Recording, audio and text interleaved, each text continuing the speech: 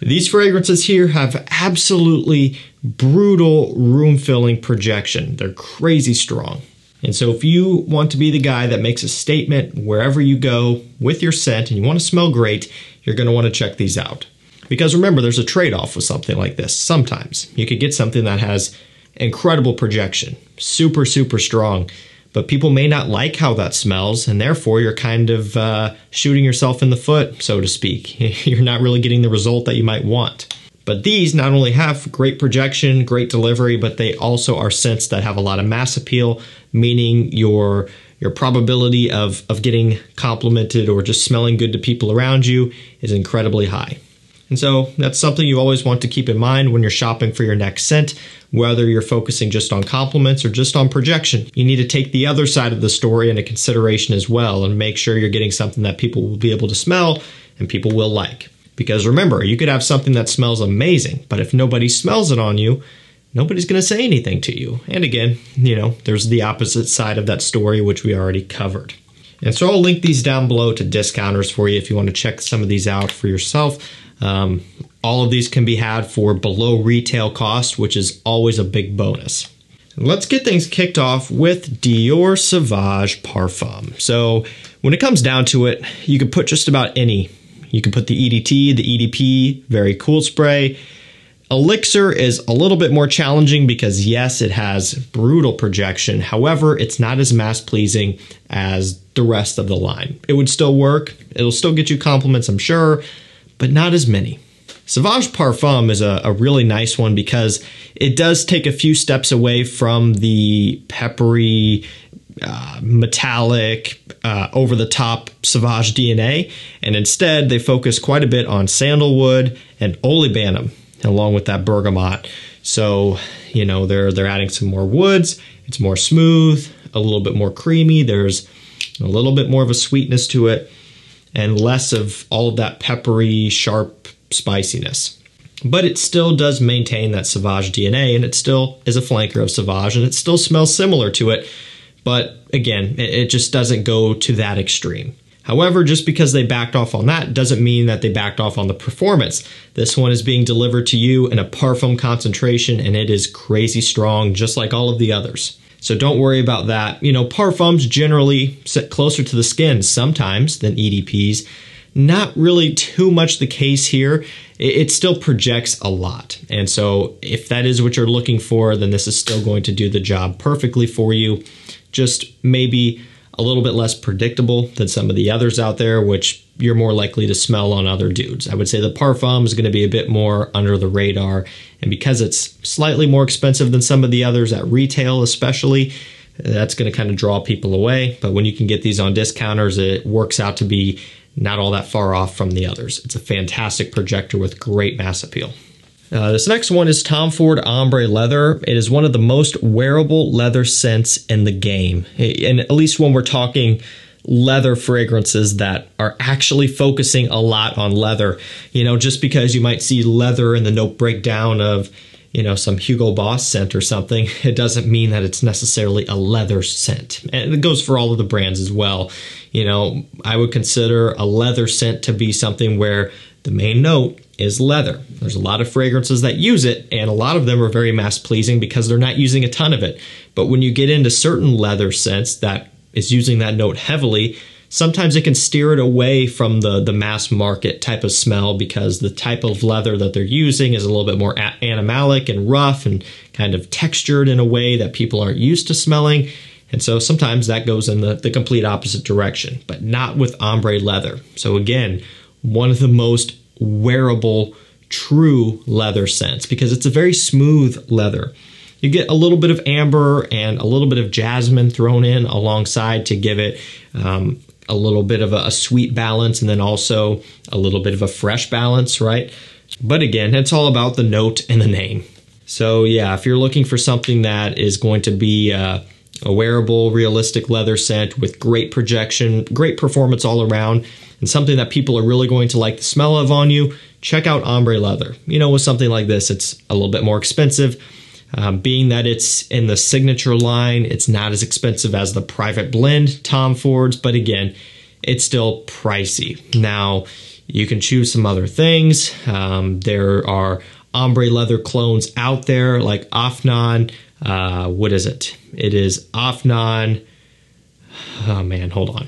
I hate it when that happens. Afnan Rare Carbon. It was right there and I was trying to stall so I could remember the name on my own and I couldn't do it. Afnan Rare Carbon is a great clone if you have $40 laying around and want to get into the DNA instead of spending somewhere in the mid $100 range for the real deal. There's options out there for you, but this DNA works great. And yes, the clone has great projection as well.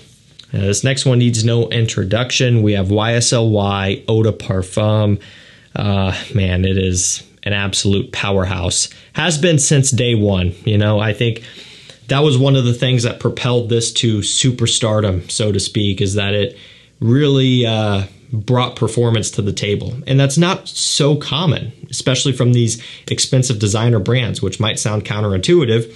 Maybe people first getting into the hobby might think that if you spend more money on something, you get better performance out of it. And unfortunately, that's not how it works in a lot of instances. You know, there are a lot of scents out there from these big designer brands that might not perform good as some other scents that are half their price or something like that. So you have to be careful. You have to make sure you do research on what you're purchasing if you are after performance and projection, but this one does deliver. And so when you're spending $100 for that, you hope that it does give you what you want. And again, this one delivered on that since day one. So that combined with the compliment factor, big time, really sent this one to the top. And it is a bestseller for men. You look pretty much anywhere, whether it be discounters, retailers, when you sort by best selling, this is usually on the first page, pretty high up towards the top. So that definitely is saying something. So if you want something that's going to get you noticed, that's going to smell very good, maybe has a little bit of a familiar smell, but in a good way, which really kind of helps with getting noticed and getting feedback, check out Eau de Parfum. You know, I don't think it's to the point yet where it's completely oversaturated, like you might say with Sauvage or Bleu de Chanel, but I think that only goes to a certain extent anyway, where your probability or your chances of wearing this one and getting compliments is still very high. And really, it's kind of the same with a lot of this other stuff too. Don't get too stressed about that. Wear what you like, wear what you want, wear what has good performance for you, and chances are you're still going to smell amazing to people around you. Even if they don't say it, they're thinking it. Wanted by Night comes in at around $64, $65 for 100 ml, so just lop some of the bottom of this off, and that's about what it would look like, you know, like that. Zara Wanted by Night, 100 ml. This is the 150. Good luck finding these. There was a point where you could barely find the 100 mils, and so I don't know. It's looking fascinating for this one, to say the least. Retailers don't have it. Amazon doesn't have it. Zara's official website sends you to those websites. Macy's, Ulta, Amazon, they send you directly there, and all of those pages are dead. So if you want a Zara Wanted by Night, I would grab it while you can. Also, these are refillable, and so if you plan on purchasing, you know, aftermarket, which is not the right word, but from eBay, secondhand, I guess, or Facebook groups, be aware of that.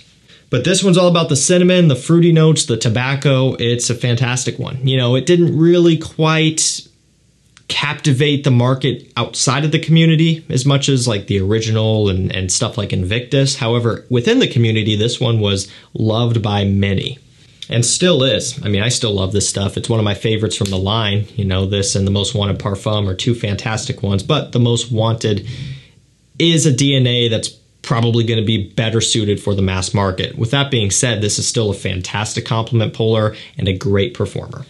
Next up, we have Eros Flame. So you could put in the Eau de Parfum, you could put in the Parfum, which is one of my favorites. However, every time I wear Flame, every time I smell it, I love it more and more. This was a flanker that initially I didn't have much interest in at all. I don't know why. I don't know. It didn't do a lot for me in the beginning. But again, the more I smell it, the more I love it because of that vanilla, the orange, some of the citrus in here. The lemon is pronounced. You really pick up on it. It is nice. And it's a very, very nice change of pace. If you're someone like me who has smelled and worn the original Eros EDT for years, that was one of my first additions to my collection. And you know, you're around that smell a lot. Other people are wearing it. You've spent a lot of time with it.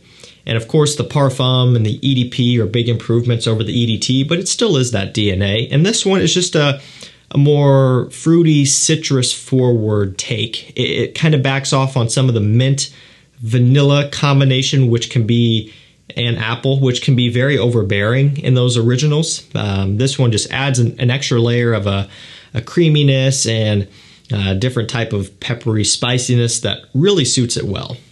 Combine that with the fact that it has great projection, great performance all the way around, and because it's Eros, people love it.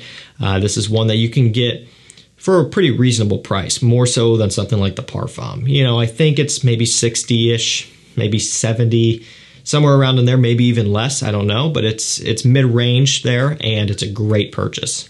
And this next one is one that if you have deep pockets, it's worth picking up. If you want to dive into niche, if you haven't gotten any for yourself yet, this would be a great starting point. And yeah, that's really all I have to say. Parfums de Marly Layton. Yeah, you guys know it, but you know, this would be a great starting point.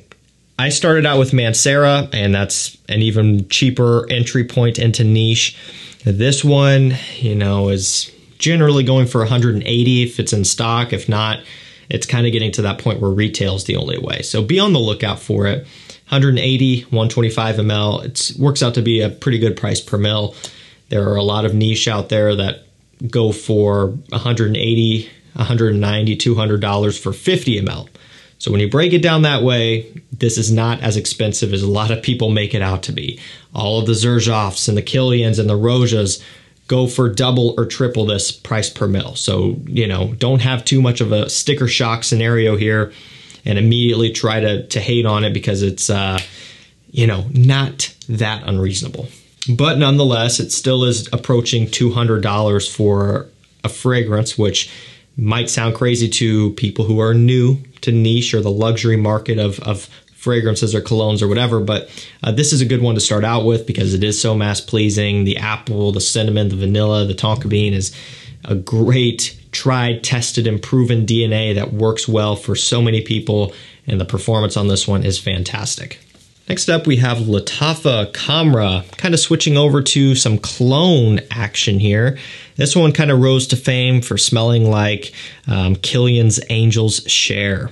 And it does have some of that going on, but with its own twist. It's got dates, cinnamon, praline, vanilla, and tonka.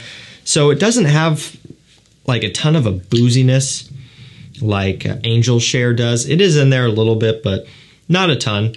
It's sweeter and more syrupy, I would say. You know, the praline, all of that stuff is no joke. Those aren't imaginary notes.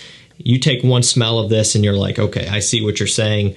This is about as sweet as you could possibly take it. You know, I would almost say this is kind of in the level of ultra male sweetness or something like that. I'm trying to think of things that are just so over the top. I mean, it's up there.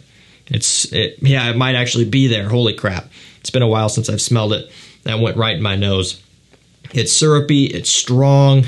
It is, yeah. If you like gourmands, if you like sweet scents, you like something that's over the top and completely crazy in terms of its projection and performance, this is it. It is a mid $30 to low $40 scent, and it gets the job done. If you want to make a statement, this is the one that's going to do it.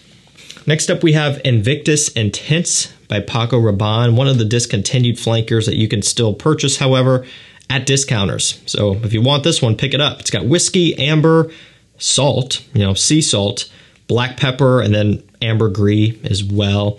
There's some sort of floral, can't remember, or like an orange blossom, I think it is, in the top as well, adding a little bit of freshness, but it still is very sweet. You know, when it comes down to it, in terms of Invictus, I like Aqua the best. I like the new Victory and Victory Elixir. I like those. But in terms of the other lineup, I'm not the biggest fan of the original, and I would take the Intense over the original. You know, there's, in terms of my personal, like, preference and scent, when it comes to all of them, mass appeal-wise and performance-wise, they all do a great job, so I'm not hating. But Invictus Intense is one that I do really enjoy the smell of. I like wearing it. I mean, it's just one that I prefer a little bit more. And it's because the whiskey in here and the amber kind of going along with that whiskey, which of course is a pretty common combination. And the ambergris within here is very common within the Invictus line. So they're just combining a few things that work really well together. And it just gives this Invictus DNA a little bit more of a kind of a twist. You know, it gives it just something a little bit more spicy, you know, just to make it a little bit more interesting. It's got great projection, great mass appeal. This next one is perfect for a summer evening, or really any evening in general, but it's Les Beaux Les Parfums. Now this one's all about the coconut, the pineapple, the tonka bean. Another one that's very sweet, you know, again, no surprise here. These types of things usually work the best. You know, the sweetness really also gives it a lot of push, a lot of projection, and that sweetness in general has a way of just cutting through the air and cutting through other smells in the air more than, you know, freshies and stuff. That's just kind of how it works a lot of the time. And so because of the coconut and the pineapple in this, it gives off kind of a summer smell, as you would imagine, almost like a pina colada vibe, although it doesn't have any boozy notes in here, and it, you know, has its own thing going on. But it's kind of the impression that you might get when thinking about this, just, you know, summer evening, having a good time with friends, out and about. You know, this is kind of what it's all about right here. It has that sweet, kind of young, playful smell that a lot of guys are going to gravitate towards. And because of all of that, the performance is great, the projection is great. It's a fantastic one to pick up. Ferragamo Oud, winding down to the end. This is a good $60 scent or so. A little bit more expensive than the other Ferragamos, but well worth it. One of my favorites from the brand. It's got leather, oud, tobacco, rum, and benzoin. The note breakdown to me is absolute perfection. Like when I see all of those notes together, I purchase it without even thinking twice. And that's what I did with this. And it came in, and sure enough, ended up loving it. A lot of times when you take and look at the big picture, a lot of Ferragamo scents are going to be more catered to the younger audience. At least all of their big popular mainstream designer releases, the Ferragamo Uomos and things like that, F Black, all of that stuff, right? But this one is for the guys who want something more mature, more refined, and more elegant. You know, this has more of an evening, mysterious, kind of grown-up smell to it. If you're looking for a great boozy tobacco scent with great projection for fall and winter, this is it. People love it. We'll finish things off with Spice Bomb Night Vision Eau de Parfum. So when it comes to the Spice Bombs, the Night Visions aren't my favorite in terms of just smell. You know, I would take Extreme and I would take Infrared, especially the new Infrared EDP, over these. However, the projection on this one especially is fantastic, and this DNA is very mass pleasing. So just throwing it in because it fits the video. It might not fit my criteria of what I like a lot, you know, but it works well. Pistachio, apple, cardamom, pepper. There's a ton of other notes as well, like a whole bunch of them, but that gives you a general idea. You know, it kind of has a familiar type of smell. People have kind of said Invictus. People have kind of said Azzaro Wanted. They've said all of these things, and again, it's because it is familiar. It kind of smells like a little bit of everything, and that's why it works so well in the mass appeal department, and the performance is a huge plus. Alrighty guys, that's going to do it for me. We got some brutal, performance-crushing, super strong projectors here for this video. Hopefully you guys enjoyed these picks. I'll link them all down below for you. And we're kind of heading into the time here where deals are going to be dropping like crazy on these discounters. All of the sales for the holiday time and all of these rare, hard to find stuff, the restocks are coming up now. So get on my mailing list and texting list to be the first to know about all of that. Thank you so much for watching. Stay safe, stay healthy. We'll see you tomorrow with another one. Take care.